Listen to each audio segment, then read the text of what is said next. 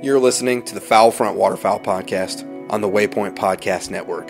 This week's episode is all about conservation. We're going to be talking to some local Delta and Ducks Unlimited leaders. And if you stick around to the end, we're going to be talking to you a little bit about the Goose Games, which is Delta Waterfowl is putting on a goose hunting tournament down in Wichita, Kansas. This episode is brought to you by Hunt Hickory Creek down in southeast and central Kansas.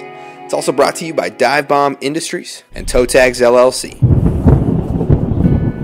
Welcome to the Foul Front Outdoors Waterfowl Podcast, where our goal is to recruit and educate new hunters while entertaining the rest of you. Without new hunters and the mentorship of those more seasoned, this passion as we know it faces an uncertain future. So get the word out, turn the volume up, and enjoy the show, because you're on the Foul Front. All right. Well, today I've got my friend Dave Casper, and Dave is the, what do you call yourself, the head of the local DU chapter here? I'm the local area chairman for the Manhattan, Kansas chapter, and I also do the state newsletter. Okay. So I'm the editor of the state newsletter for Kansas, and then that gets me a spot on the state council. Okay. So I'm a board member, I guess, as well. Awesome. And so how long have you been duck hunting? Duck hunting, let's see. I didn't start early. I probably started 25 years ago, I guess. Do you remember what was your first hunt? Your first duck hunt, I should say. Oh yeah, we used to jump ponds in high school, but that wasn't duck hunting, as I later found out. I didn't actually sit under some decoys until some guys that I didn't even know contacted me about restarting the Manhattan, Kansas chapter after it had kind of died for several years. And once I got to know them, they invited me out on a duck hunt. And my first hunt was in Fancy Creek Bowl on Tuttle Creek. Okay. At the north end. And I was hooked immediately. I thought, wow, this is great. Ducks come to you, and you don't have to go to the ducks or chase the pheasants. They're right here. They're just bombing in, hundreds at a time. It was great. Do you remember what year was that? That's a good question. That would have been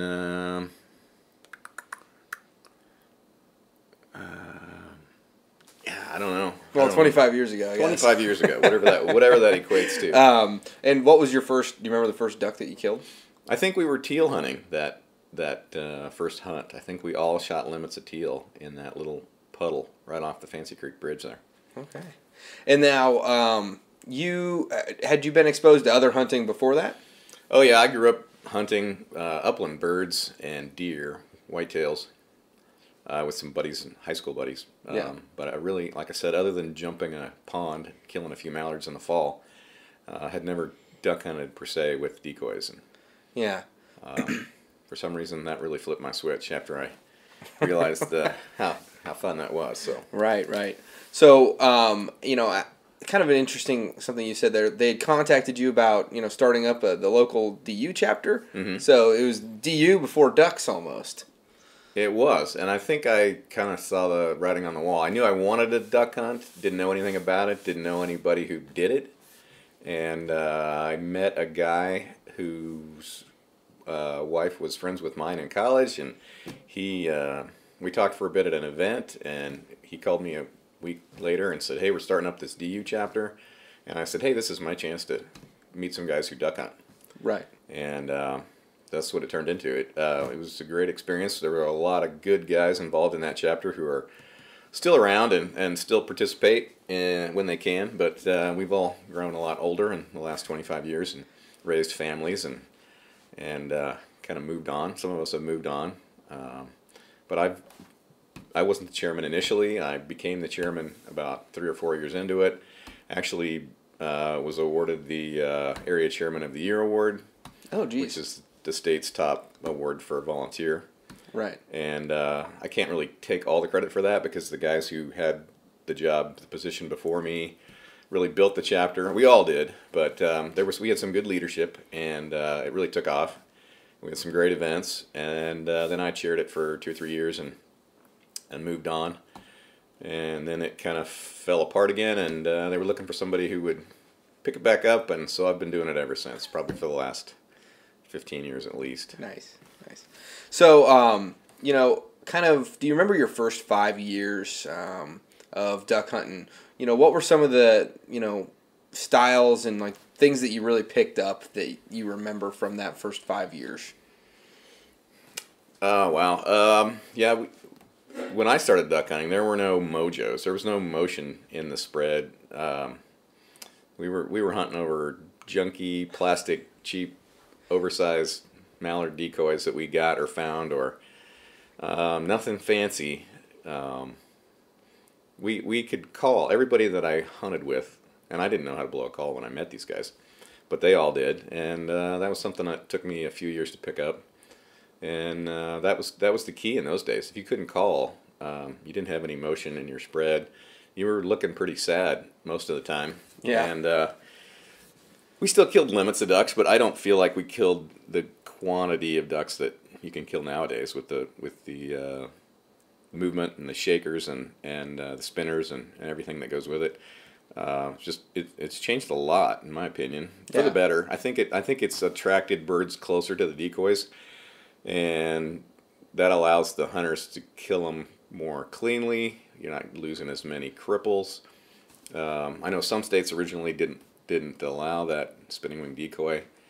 And do you remember the first spinning wing decoy that you saw? Oh yeah, and honestly, when actually the regional director who then became a good friend of mine at the time here in our part of the state, he had the first spinning wing decoy that I saw or hunted over, and that was an amazing, that was an eye-opening moment, because the ducks came from the stratosphere and they sucked right into that baby. They didn't circle, they just came in, bam. I thought, this is the greatest thing since sliced bread. And what did it look like? It was a horrible looking beast. We called him the Slow Joe because it didn't really spin fast. Yeah. I don't remember what brand that was, but it wasn't a Mojo brand decoy. I think it was a Flambeau. And once we found the actual Mojo with the wing beat that made sense to the ducks, that was even more effective. But the Slow Joe, as we called it, was effective, more so than having no movement at all. Right. So, after having hunted this area for, 25 years, what are some of the principal differences that you've seen in hunters, hunting, the actual, flyway itself? What are some of the, The flyway, it's, for the most part, has not really changed a lot, although there've been so many drought / opposite flood years. We've had, over the last 25 years, some really great duck populations here because of the conditions, mostly all weather related. Mm-hmm. And we've had some really lean years where the reservoirs were really low, the marshes weren't being pumped. Stuff just didn't happen. But for the most part, I think the biggest impact that I've seen was when the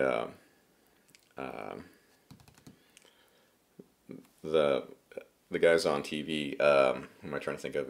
Like Heartland or? No, prior to that, who did Duck Dynasty. The Duck Dynasty. Yeah, trend. there you go, Duck Dynasty. When my daughter was younger and middle school, and Duck Dynasty came on TV, it impacted so many of the younger kids of that generation.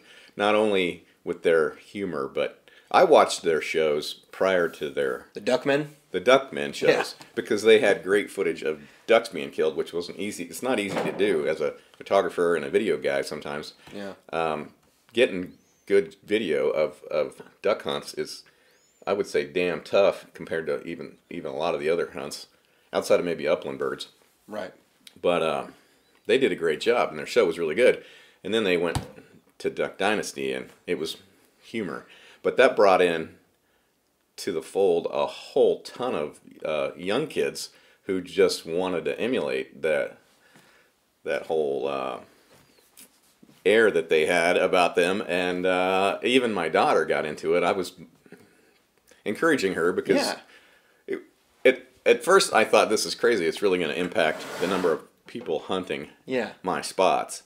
And it did to some degree, but really the backbone of what we do is young people and getting more people involved in hunting. And with today's regulations, not necessarily regulations, but thought processes on guns and the outdoors, it's tough to get people at a young age to get involved. And that show did a lot, I think, for converting a lot of people into duck hunters, or at least they thought they were duck hunters. Yeah. Did you see like a market increase after that? Like the very next season, where you're like, oh, there's a lot more dudes at the ramp. I felt like, I felt like maybe not instantly, but over the next few years, as the show really picked up speed, it was obvious that we had a lot more college kids out on the marshes. We had a lot more kids in the field, a lot more people interested, a lot more attendees at our ducks events, our DU events picked up speed for the same reason. They all wanted to be a part of it. They wanted.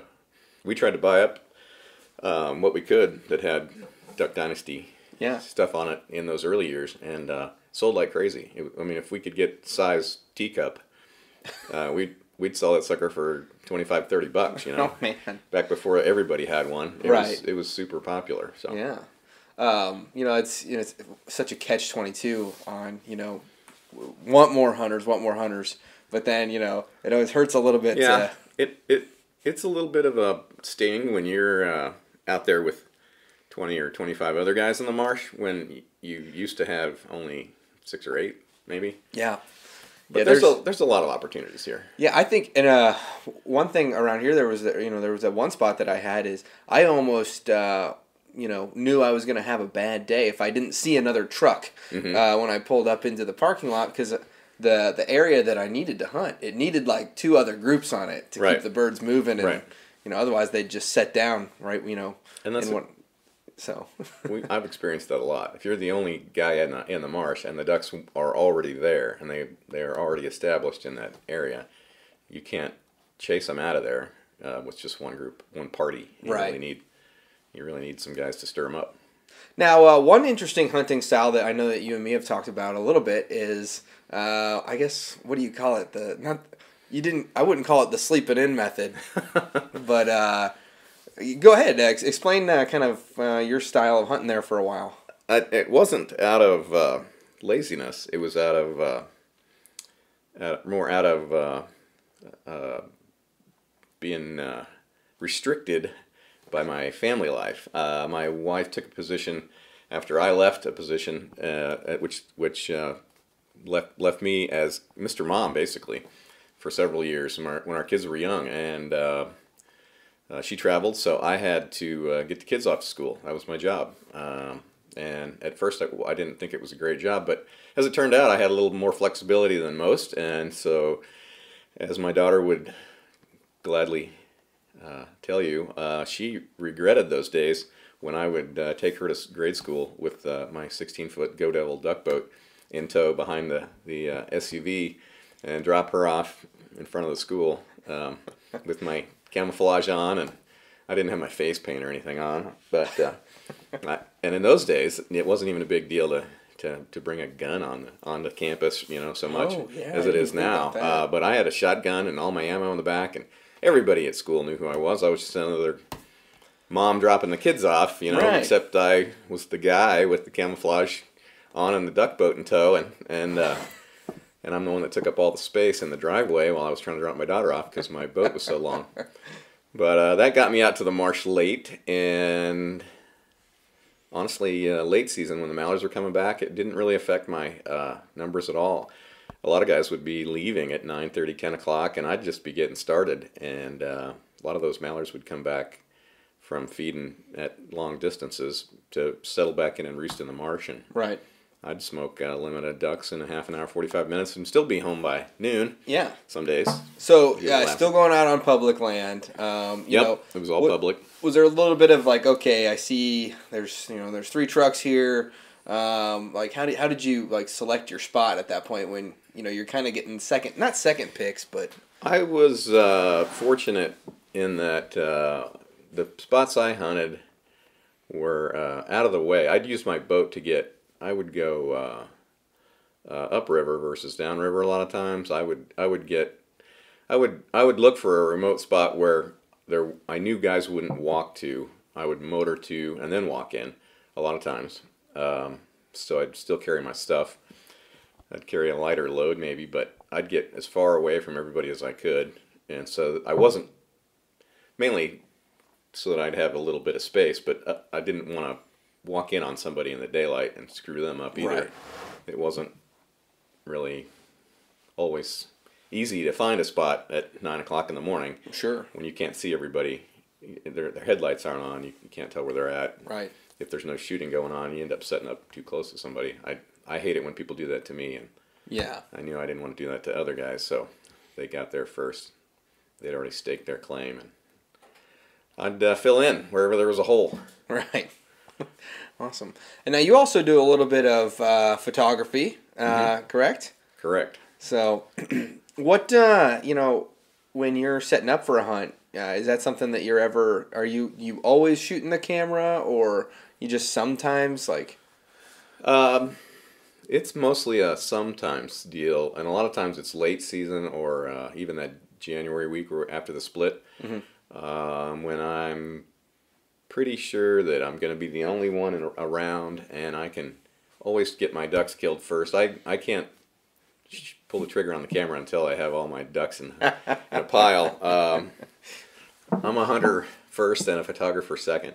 But I like to take my camera out on really clear, sunny days. I don't have a great lens, and shutter speed's important on those birds coming in, trying to stop that motion. And so I set up on those days specifically to orient myself with especially if I can get a day when there's an east wind and I can get the sun at my back and the ducks coming in my face.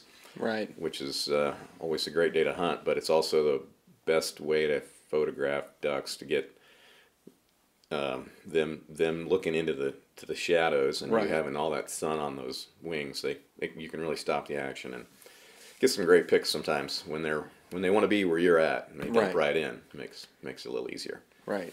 Now, are there any differences that you've seen, as retaking over like the chairman of the DU? So how does that change like your thought processing or your hunting while you're out there? Just, being a volunteer for DU and all that other.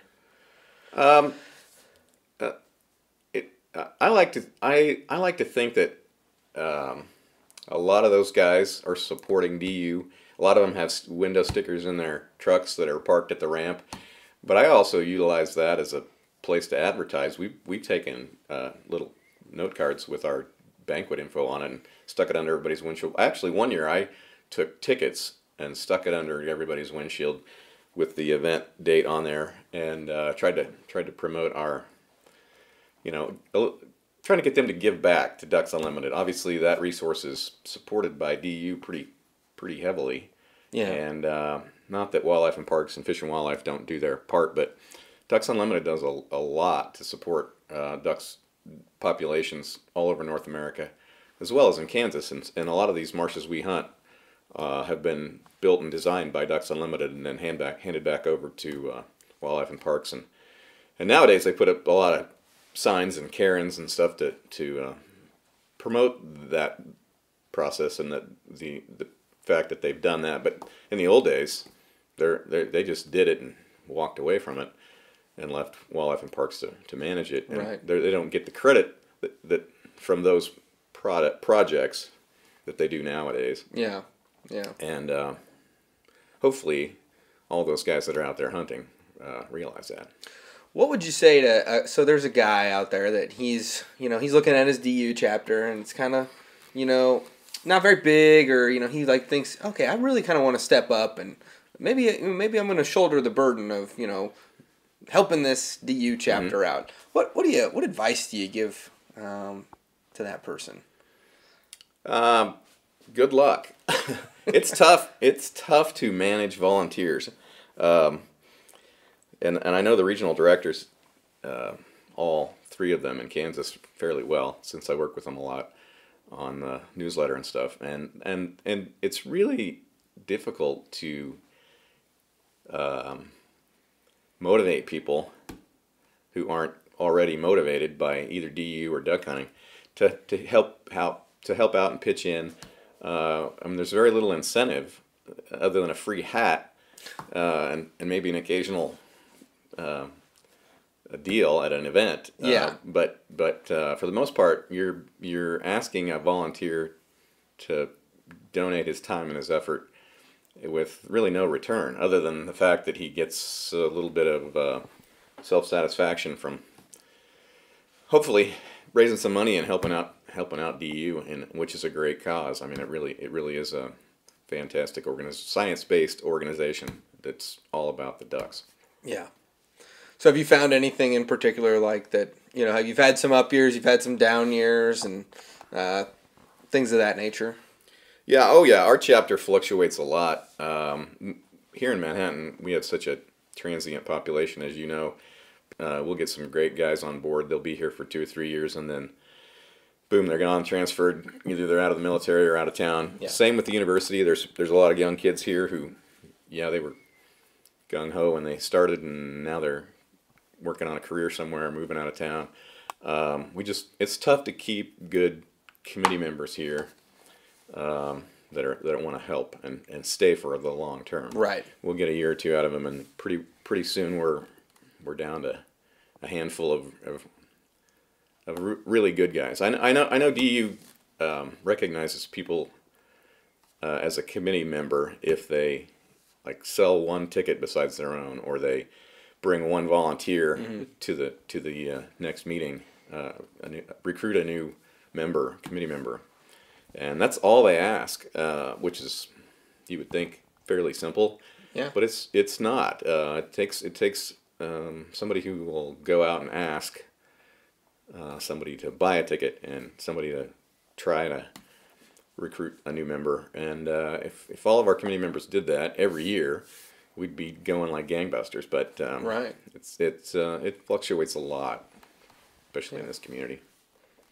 So where all has duck hunting taken you?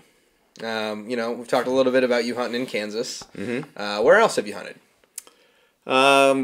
Some of the guys who even 25 years ago, some friends of mine who were on the committee then, who helped restart the committee, who I'm still really great friends with. We take a trip every year to northwest Saskatchewan and hunt.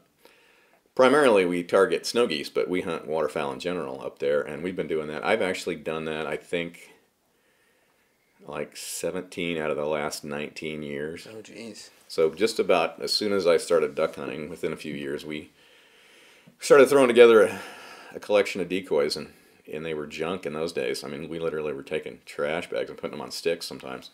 But we shot geese and ducks. And it's a fantastic place up there. It's a whole different ball game, and the people are fantastic, and the opportunities, the congregation of ducks and geese in that area. Those are the first fields in the farming area the birds come to, and the numbers of birds that you can see there in a day is phenomenal. You wouldn't believe how many birds are in that area, and you'd think it was great hunting, and it's not always. But it's a spectacle. That's what I've always told everybody. It's a spectacle to see that many birds concentrated on the ground or on the water in one area. It's worth the trip just to see the sight. If you're a waterfowl lover, and so. Yeah, I've traveled all over, but I really don't anymore hunt much outside of northeast Kansas, other than that trip to Saskatchewan every year, and we try to make that a 8 or 10 day adventure. Yeah, get out of town for a little bit. That's probably pretty nice. So, but awesome. So you do a lot of small water, and you do ag fields too. Don't you? Yeah, oh yeah. I actually prefer late season to be hunting in the field, even for ducks. It's fun to watch the birds bomb into a feed field, and come smoking in. Yeah, what kind of spread do you like? What do you do? You know, when you're hunting ducks in a field late season, like what's your technique, your go-to? I like to set up enough Canada decoys around myself that it looks like the ducks are coming into a flock of honkers, and then a handful of maybe full body duck decoys and 2 or 3 spinning wing decoys, maybe 20 yards off to the side. You hunt I really or? put layout blind. I really put the emphasis on the Canada geese. I think just like in the marsh, I think a good hide. If you can completely disappear, you can get those ducks to come right down on the deck and even land a lot of times. I see a lot of guys shooting ducks that are 40, 50, 60 yards high, and if they're not finishing, they're not finishing because they either see you or they don't like something that's going on in your spread that's turning them away. So the better you can hide, the more cover you can provide even in a really low cut cornfield. The better your layout blind looks, the more geese you have around you, the closer the ducks are going to come in. Give you those shots that you're looking for. In those super low cut cornfields, like where we're talking like 3 inches of stock, Mm-hmm. how do you conceal your layouts? If they've cut it for silage, that's a tough field to hunt. There isn't really much you can't go out and rake up a pile of Right. stuff. I steer away from those fields. A lot of times there's not as much grain in there because they've taken everything. Yeah. Makes it a lot tougher. That's why the honker decoys are, and I pack them in tight. The ducks aren't really paying attention to Silhouettes, how the full honkers are bodies. setting. Full bodies Full usually. bodies, yeah. But I have some silhouettes, and silhouettes work good. Silhouettes work really good. We used to use we bought silhouettes when we started and used them for years with a lot of success, and I don't know that you couldn't still do that. Yeah. Obviously you do that. And so you basically just hide in the decoys. Yeah, I'm hiding in the Canada Goose decoys. Yeah. I've actually even not used a layout blind. I just laid in my camouflage between the goose decoys. Oh, okay. That works as well. If you can prop yourself up enough to get out. Yeah, sure. Get comfortable. Get up a shot. Get up to shoot. Switching off the fields a little bit, when you take your boat in up on the river or something like that, what kind of, and you're talking about hides, talking about seeing people shooting ducks 40, 50. I've been seeing a lot of 60-yard shooting lately, Right. up in that marsh that I was talking to you about. Right. What are you using to get them, get them into 10, 15 there? Are you setting up a blind on your boat, or are you hiding in the... I rarely ever hunt out of my boat. I'm walking in like everybody else does, but I'm trying to find a place that I feel like the ducks want to be. But primarily, I'm first and foremost looking for a place where I can hide, and it doesn't really even. I don't really focus on wind direction. I like to have the sun behind me. I mean, if it's a sunny day, which is not what they always call a ducky day, is a rainy day. Right. I don't hunt in the rain. I quit hunting in the rain when I was 2 years into this. Out of comfort. And I just don't feel like the ducks work in the rain. And I think the ducks can see better on cloudy days. They can pick you out a lot quicker. Yeah. And easier because there's no reflection and there's no shadow. And it's a lot like photography. If you have all that glare and all those shadows, it doesn't make for a great picture when you're looking into the sun. It's that you can't see well, and the ducks can't see well. So if you can set up on the up sun side of the spread in the shadows and find enough cover, they'll land. I had a flock of 60 plus birds land. All of them were going to land inside of 20 yards of me, and I was out in the marsh, and there wasn't a stick of anything around me other than some clumps of some weeds, and I was on the upwind happened to be upwind up sun side. Oh. And they had no idea I was there. Yeah. Do you ever hunt sandbars? Yeah. Here? Oh, yeah. This year's tough. The lake's been crazy high. They've been dumping water Yeah. out of everywhere, and that'll change the way the river flows when the water does come down and where the sandbars are. But yeah, I've hunted a lot of sandbars, and it's the same thing there. I like it. Do you think we'll have some sandbars come February timeframe? Hopefully, we'll see. I'm hoping so too. But I like to do the same thing out there. Set up a bunch of honkers around me, yeah. and then a few ducks in the water, and get those ducks down low in the middle of the river, and get them to feel confident that those Canadas are there because it's safe. Right. So. Yeah, that's. How does your call? I mean, how much calling do you do in your style of hunting? I don't call a lot.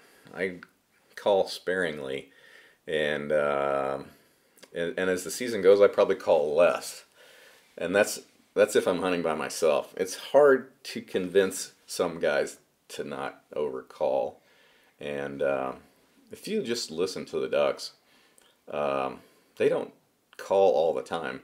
I have a cabin on the lake up north, and the ducks hang out in the middle of Tuttle a lot late season. And they're out there all afternoon, but they're not doing it continuously, and they're not blowing a highball call out there. They're attracting other ducks and letting other ducks know they're there, and ducks find ducks because they can hear them and see them, I suppose, to some degree. But when they're migrating at a high altitude, I think they can hear that call from other ducks rested on the water, and they're not down there blowing a highball. Screaming call at each other. They're just quacking their normal.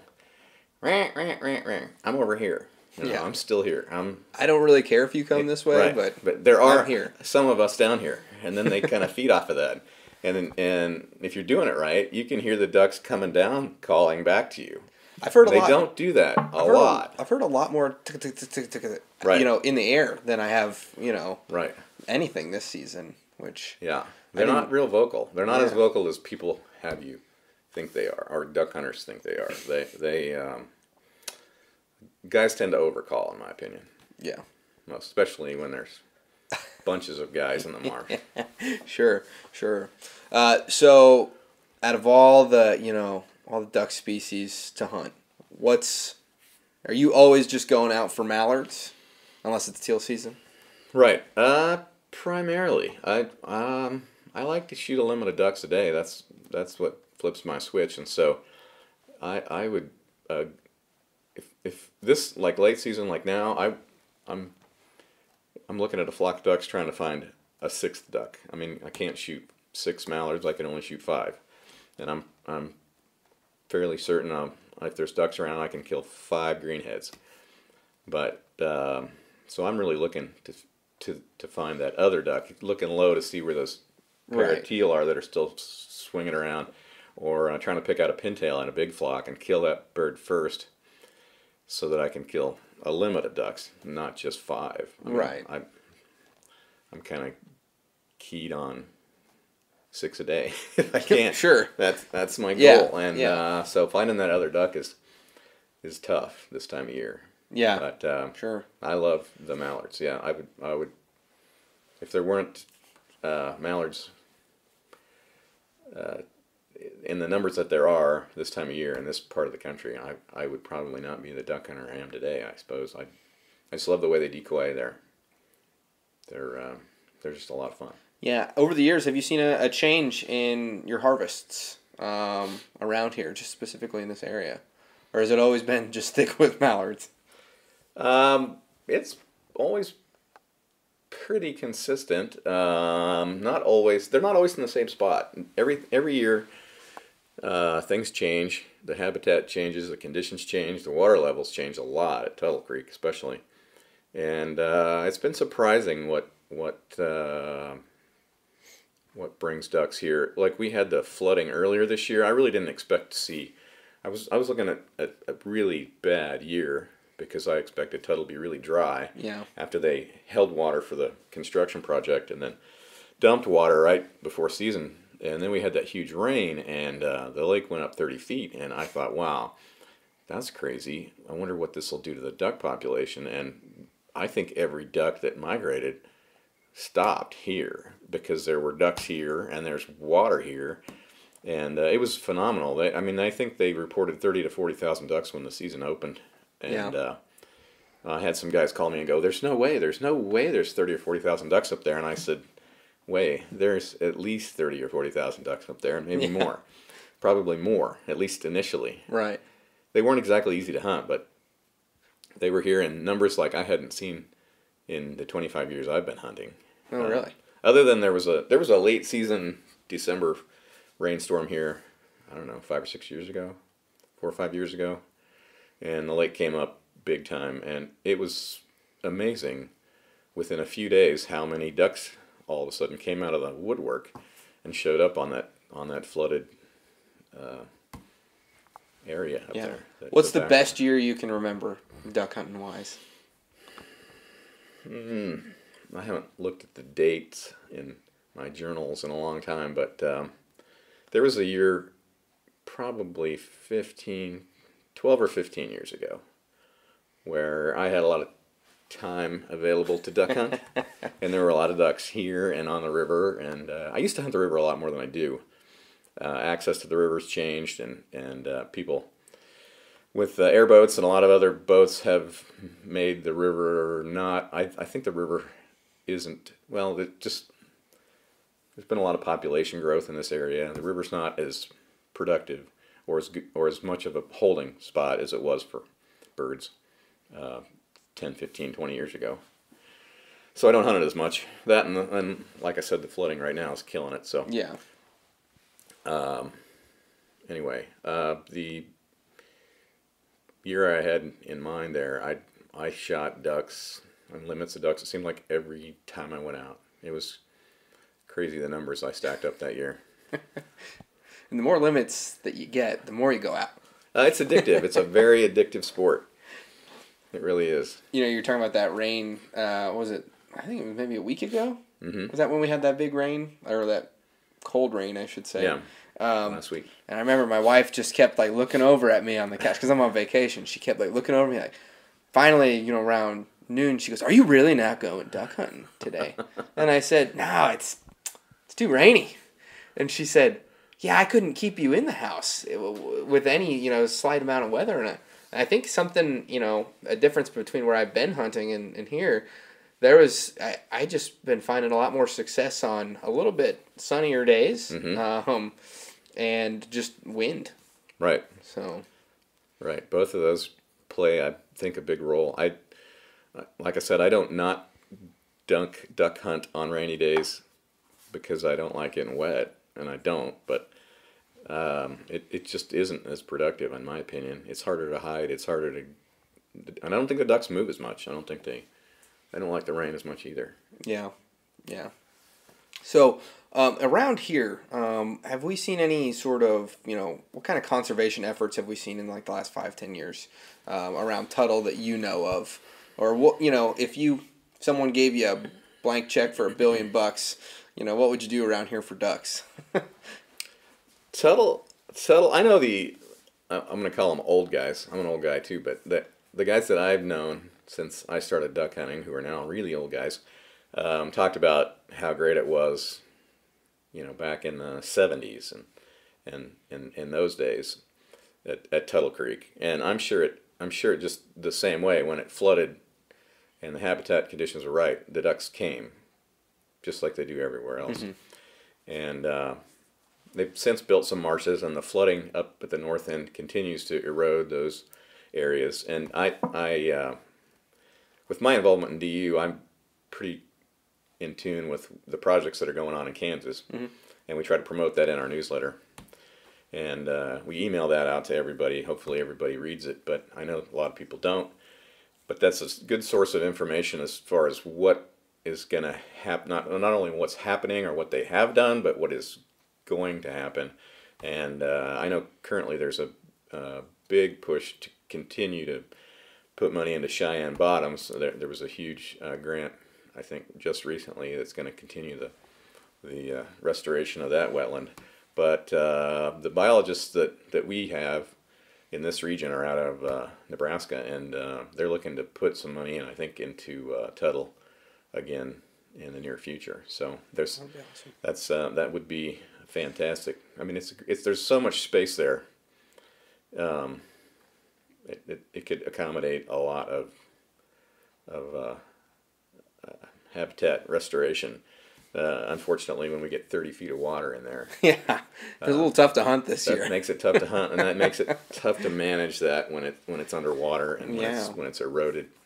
Yeah, So I know that they severely. said this year was like a perfect year for Cheyenne Bottoms because they got to take out a bunch of reeds, and then right when they needed the water, it showed up. It came. Yeah, they had a drought all summer like the rest of us, and they were able to work in there really heavily on those cattails and all the issues they have down there.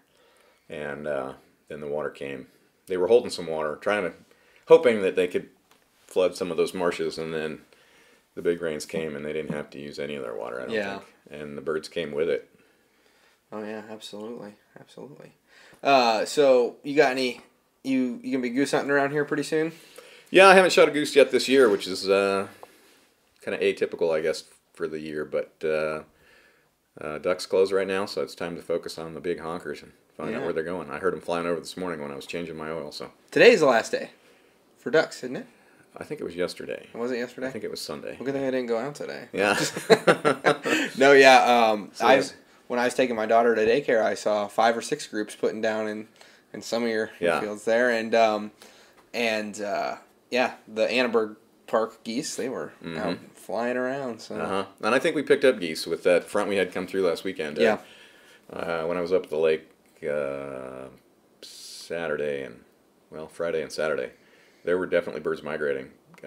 Canada's flying south at really high altitudes, yeah, which told me that they were getting snow up north and the wind was right and they'd had enough of the cold. They were moving south. So hopefully we'll pick up some ducks and geese. Now, I wanted to just close out this interview with how we can be, maybe, you're in Ducks, you're a Ducks Unlimited member, and you pay your $35. This is what it is, $35 per year. And, what can you do to be a better member? Just without, going out and being a volunteer, like really getting, biting off the DU piece of pie. What can you do to be a better member? To help your chairman out or your volunteers out? I think really what it boils down to is selling tickets to the event. Filling the hall is what our goal is in the state, is to not just have an event and buy cool stuff and give away guns or raffle guns. The goal is to fill the hall, and that's exactly the quote the regional directors will use. It doesn't matter how much stuff you have or what kind of stuff you have. It has to all sell for a profit, and your net needs to be 60% or greater for the ducks to be making some money. And the goal is to double or triple your values on things, and you can't do that unless you have people in the room. And it doesn't really matter. It does matter to a certain extent which people you have in the room, but if you have a sold out event, that makes all the difference in the world. And the only way to sell out an event effectively is face-to-face contact and asking somebody person to person to buy a ticket or to support DU. Even if they don't show up, just buy a ticket. Yeah. Or become a member, which you're going to become a member if you buy a ticket. Right. So that gets your information into the computer at DU National, where all the funds go, and they decide where to spend them. And that captures your information, and they can count not only on your money, they can count on being able to contact you for future events, and they can use your information to sell their publications, advertising in their publications, because they have that many more people in their membership list. So that membership means something. It drives the organization and it pays the bills. Yeah. So everybody knows a handful of people who they think might be interested in a ticket, but there's some overlap there. But the more committee members you can have, the more tickets you can sell, the more people you can have in your event, the more success the event will be, and the more successful Ducks Unlimited will be, and then the more ducks we will have, because the habitat on the ground is really where it comes from. Absolutely. All right. Well, thanks a lot, Dave. I really enjoyed this talk, and You're welcome. We'll be having you on soon. I think we'll probably get on a goose hunt here in February, and we'll do something from the blind. Sounds good.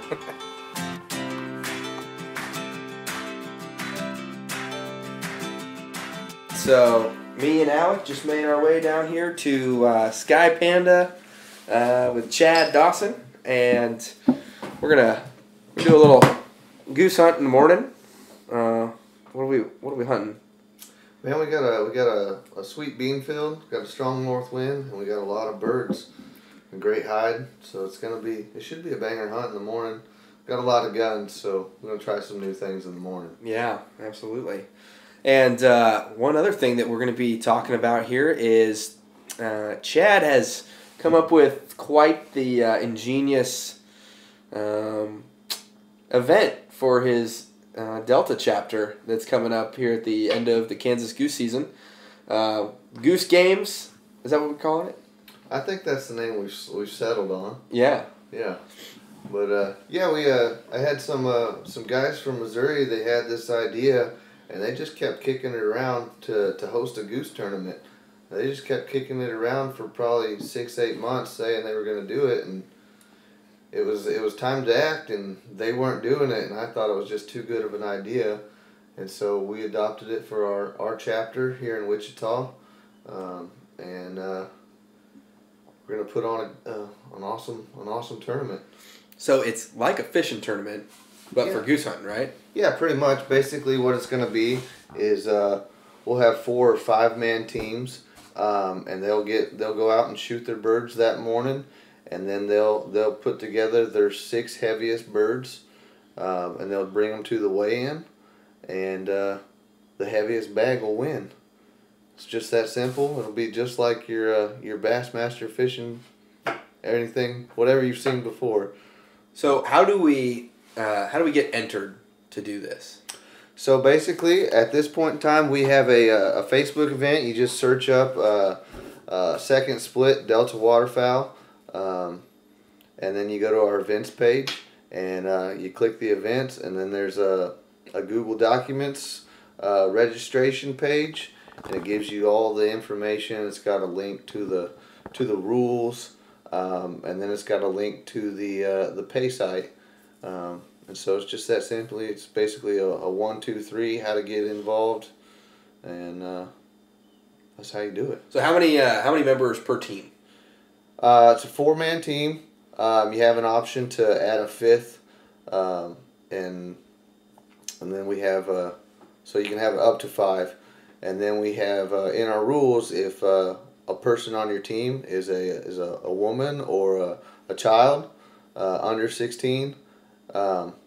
You get an automatic 1 pound bonus towards your final bag total.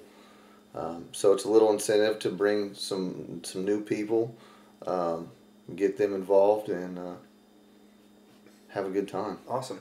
And so you're gonna kick it off with your banquet first, right? Yes, sir. We decided to link our goose tournament with our banquet. Felt like it was too good of an opportunity to have a bunch of new people involved at the banquet. So once you're registered, our banquet's going to be February 15th at the venue here in Wichita, and you'll show up there and you'll register, or you'll check in. You'll get all your stuff for the tournament. You'll hang out, enjoy the banquet. When you buy your tickets or get registered for the tournament, you get a 4-person table at the banquet. So it's just an incentive to hang around, spend a little money, conservation, and then head out and do your thing in the morning, Saturday morning. And so then everybody you go out, you hunt Saturday morning all day, and then what's the check-in look like and all that? So Cabela's Wichita is our primary sponsor for this tournament, and they're hosting the check-in, the weigh-in site. It'll be on the north parking lot. Our weigh-in time is 2 p.m. So you'll have plenty of opportunity to get in, get your birds, and then you have depending on where you hunt, you got plenty of time to get back to Wichita for weigh-in. And so, Awesome. And if anybody's kind of raising their eyebrows, we got the lawyers. They've already checked all this stuff out.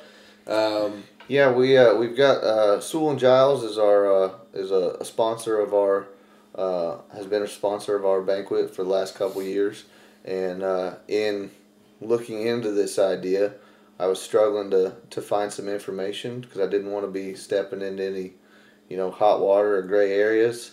So I called them up, and they looked into the gaming laws, and they talked with the officials in Topeka.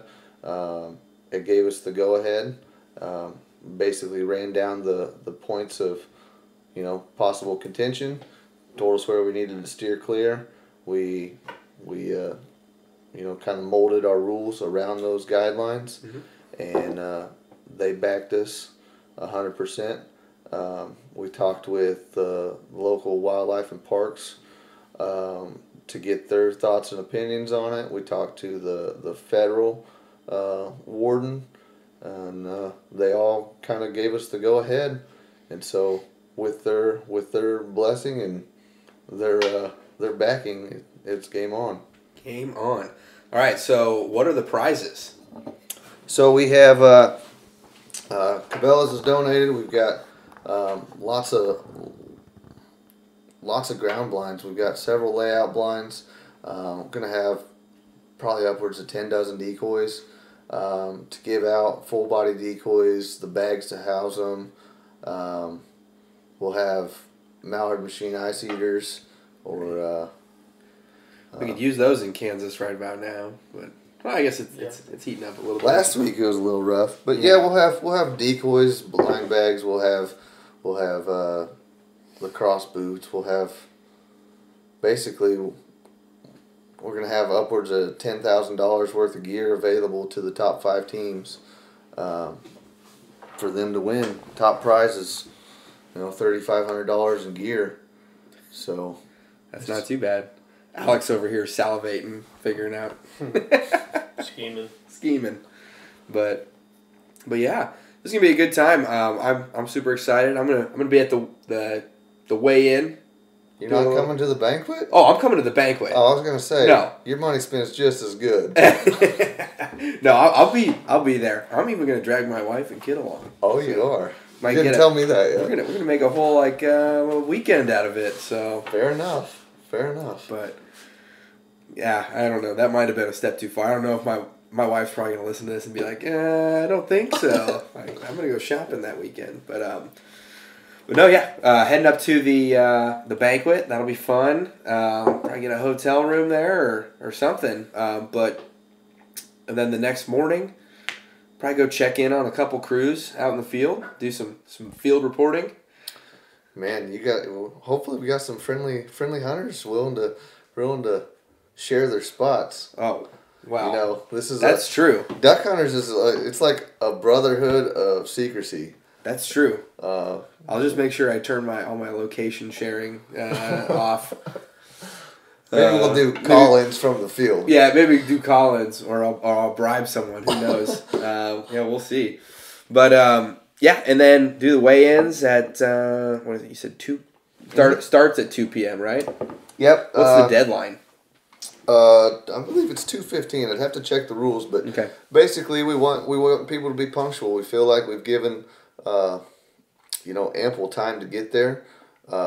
Be punctual, and there's penalties if you're late. It's £1 if you're late a minute to check in, a minute to 5 minutes. It's £1. 5 to 10 minutes late, it's £2. Right. 10 to 15, it's 3, and if you're after 15, it's DQ. So. Yeah.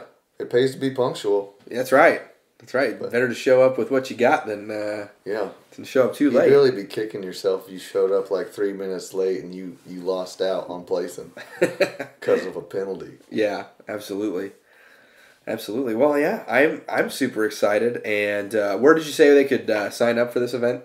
The best way to do it, you can go to Facebook, look up our chapter at Second Split Delta Waterfowl. Go to our events, and then you can click on the 2019 Goose Games by Cabela's and The inaugural Goose Goose Games. You're right. I Use forgot the, that. The fancy $4 word right there. Oh yeah. But- I went to college. I didn't graduate, but I went.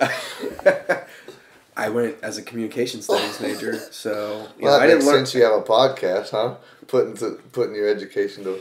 Yeah, interestingly enough, I guess so. So That you- wasn't the intent. The intent was just to get through college, and that was one of the easier degrees. So Well, at least you're honest. yeah, that's true. But okay, anyways, so yeah, go sign up for that. I'm super excited. Definitely, I think this is like a one of a kind thing, and I'm just happy to be around it. So Yeah, this is. I haven't heard of anything quite like this. There's only one. I mean, I searched this all over. I've never seen anything quite like it. They got one up, and I think it's either Wyoming or Montana. It's the 2-shot tournament up there. Each participant gets 2 shots, and if you don't bag your 4 birds, you basically can't win. oh wow, Yeah, and it's a cool deal. Look that I up. think I've seen that before. Look it up. It was featured on, I think, an episode of, I think, Heartland Waterfowl. okay, I think. Don't quote me on that. yeah. I mean, Well, good deal. All right, so we're gonna pack it in. I think for at least put away the recorder for a little bit, and then we do have an early morning. yeah. What time are we getting out there? Well, we're hunting with those dive bombs, so Yeah, that's true. we're gonna get sleep in a little more than I did this Yeah. morning. What's the total? What's our total count out that we got out? We got dive bombs just pouring out of Probably my truck. 40 dozen, 50, Yeah, 45. close 45 dozen, I think. So I'm excited. I've hunted a few dive bombs so far. Most I've hunted over is 10 dozen. But I'm excited to see. we got 9 guys coming out, so that spread's gonna go up pretty quick. I'm figuring we can probably put it out in maybe 10 minutes. We'll time ourselves. 15 tops. How's the what's the walk-in look like? It's basically non-existent. A man after my own These heart. to hear. these birds, they've been coming off this big watershed to the east and south of us, and they're just basically flying up over the highway and dumping into this field. And then tonight's scouting, these birds were, 40 yards off the gravel road, and then maybe 5 to 8 yards off the fence line. And That's- so, I just think it's gonna be a massacre in the morning. yeah, I mean, that's what we're all shooting for. But yeah. I'm pretty excited about the hunt. I'm glad we got lots of guys, and I'm looking forward to hunting over an all silo spread. It'll be a new one for us. Yeah, absolutely. I think it's gonna be fun. So you got a nice little cabin down here. This is nice. Yeah, I mean, I put a lot of time into this cabin, Yeah, Yeah. getting it ready for clients this year, and yeah. This is your guys' first year running clients, right? yeah, we got into it this year.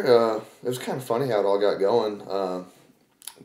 Dustin and I, we were just hanging out, working on stuff for the upcoming season back in, I guess it had been like probably June, July. And I just picked up access to a bunch of new ground, and he just picked up access to a bunch of new ground. He's like, man, there's no way we're going to be able to just hunt this all to ourselves. And on a whim, I was like, we ought to just start a guide service. And he's like, he just kind of went over, but then 2 days later, he calls me up and he goes, were you serious about that? And I go, I'm serious if you're serious. And that's how it all got started. And then we started pouring ourselves into this cabin and getting it ready for guys, and Yeah. that's how it started. And it's kind of developed its own legs, and it's taken off and ran, and it's excited. How'd you come up with the name Sky Panda? Social media. I saw it for the first time, and I thought, damn, that's funny.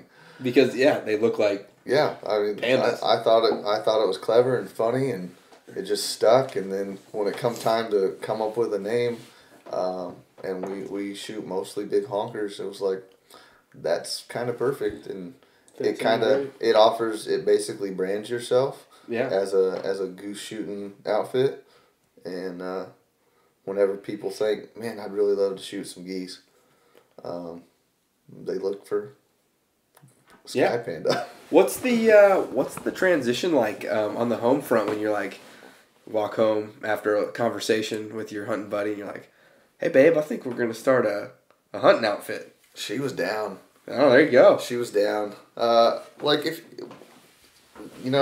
growing up, they always tell you if you can turn what you love to do into, if you can profit off of what you love to do, you should do that. Right. And so there are a few things I'm more passionate about in life than waterfowl hunting, and it's just been.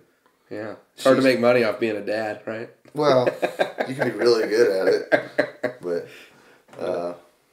yeah, I mean, running the other small business, my 9 to 5, and this, I mean, but yeah, she was all on board, but you really don't realize what you're stepping into until you step into it.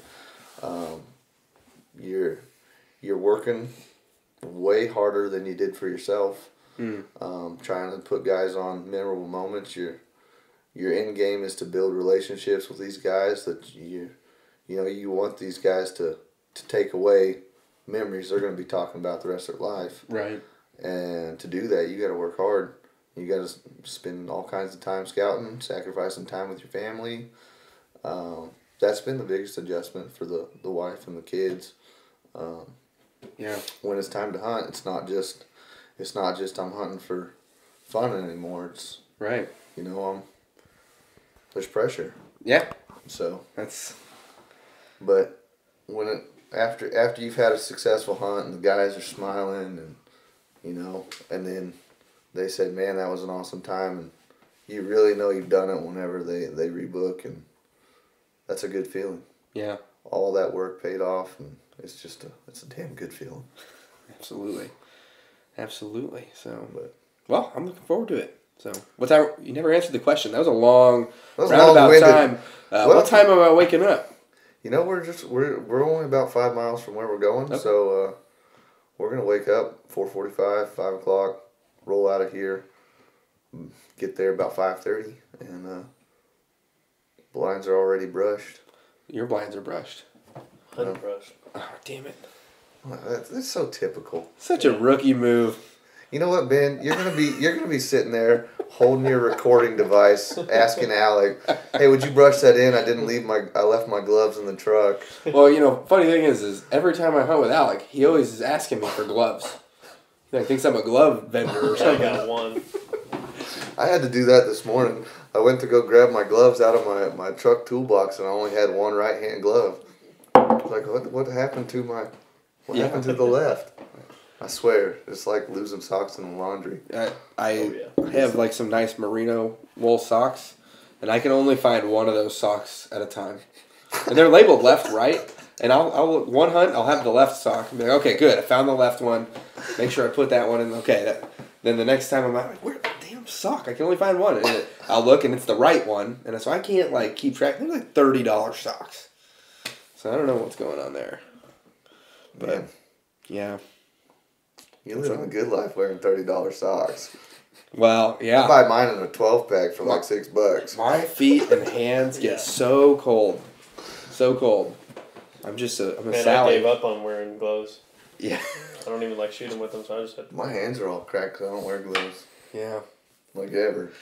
What is it about the water up here? I never had this issue down in New Mexico or Oklahoma. I stick my hand in any sort of water, and my hands are just dried out and I think cracked. it's the soil. I don't know if the water too, but I think it's the soil. Like my fingers were peeling. Like, You Oh, got them yeah. Every office time. kind of hands. like the office. I'm not a blue collar guy.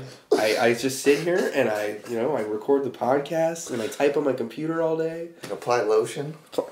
Lotion is essential to having excellent keyboarding fingers. You can't have your digits all cracking up on the keyboard. I guess. So in the morning, I'll supervise. I'll hold the light. Yeah, right.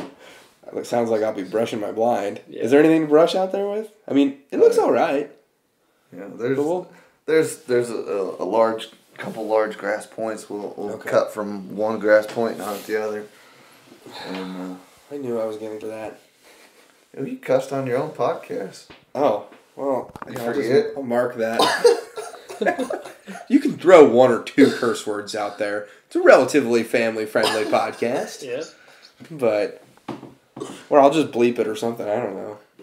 Actually, I've been in the... You're around me for 20 minutes and you're spitting Already. out 4-letter words on your podcast. I've been listening for how many episodes you up to now? Oh, I think I don't think I've heard a single.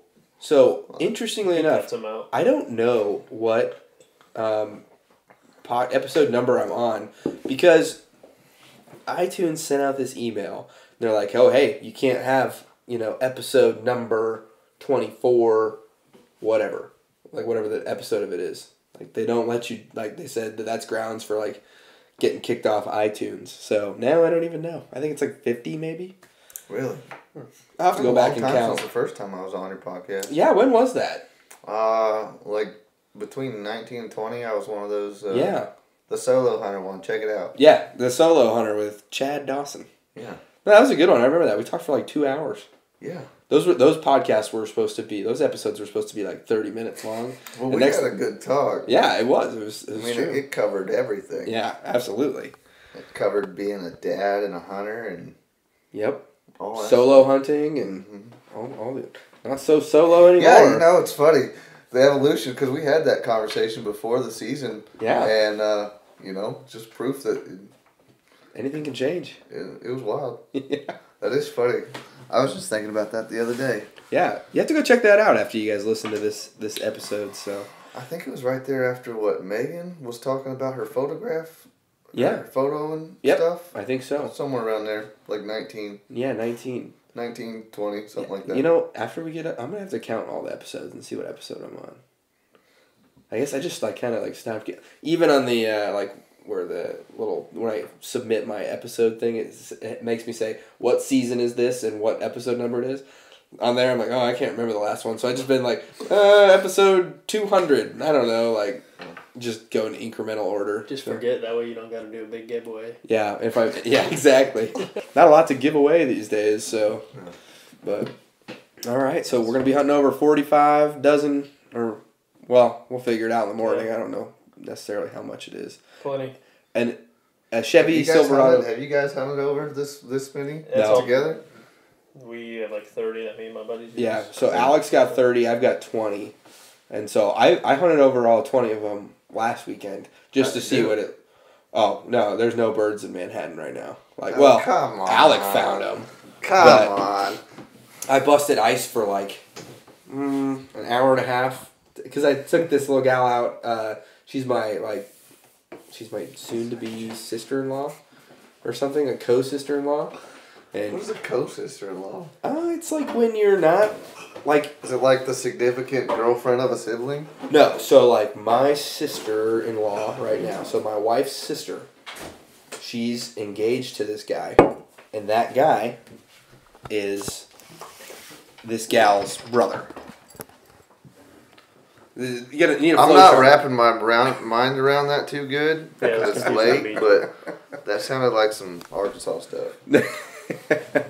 Well, at any rate, yeah, I got skunked, but it was. Man, I can't believe a nationally broadcast podcaster still has skunk days. Oh, I get skunked a lot. It's amazing they even let me have a podcast. It is funny. I do think it's funny. Like I don't think people realize that hunting is still hunting. It's whether you're a podcaster, you're a guide or whatever. There's always tough days. And like I always say, remember, I should just put this in my intro. Like a disclaimer. I am not a bad. I almost said I'm not a bad hunter. 3-letter word. Yeah, I marked it, so we're good. I'm not a professional expert hunter. It's just that I've learned a lot of lessons that new people learned just a very short time ago. 5 years. It's my 6th season. is seriously waterfowl hunting. Yeah, this was 7 for me. Yeah, so I'm trying to like help bridge the gap there. So, Yeah. but yeah. Well, all right. I think we're gonna put a. We'll do some recording tomorrow morning. Yeah. Okay, So- after you brush your blind in. After Alec brushes my blind. Yeah. No, after you brush your Hey, blind. I pay for gas. No, just yeah. I'll brush my blind in. Thanks for listening to this week's episode of the Foul Front Waterfowl Podcast. Please come join us on our Facebook group, the Foul Front Waterfowl Podcast group, where you can connect with a good group of hunters, because we're all in this together. We need to act like it so that hopefully our great grandkids will be hunting ducks over our favorite public lands. We also ask that you go ahead and give us a written review on iTunes and give us 5 stars if you think we deserve it. And we really do want to hear back from you so that we can give you the best possible content. And if you get in on that Facebook group, you can get in there and you can ask questions and you can tell us what you want to hear next, or you can tell us what you don't like. And we'll be sure to tailor things to our listeners. So, all right. Stay safe out there, and we will see you next week.